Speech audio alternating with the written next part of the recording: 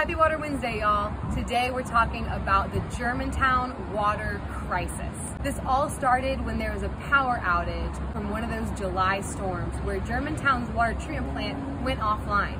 They had to use a diesel-powered generator to keep the water treatment plant going. Since power was out for over 36 hours there, they needed to refuel that diesel. One of their employees came, was refilling the diesel, walked away, and eventually that diesel overflowed the tank by what is estimated at 300 gallons.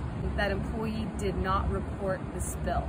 Fast forward a day later, on July 20th, residents were calling the city of Germantown saying they smelled gas in their taps. Eventually they realized it was the diesel spill. What we've gathered to date is that there is a pipe connecting that water treatment plant to the reservoir that had a hole in it, just downhill from that generator. Diesel fuel spilled directly into the city's water supply, tainting over 40,000 people's water and a major hospital, making that water unavailable for any use. You can't even boil it. Protect Our Aquifer got involved early on, urging more public communication and to try to figure out how to clean this up faster.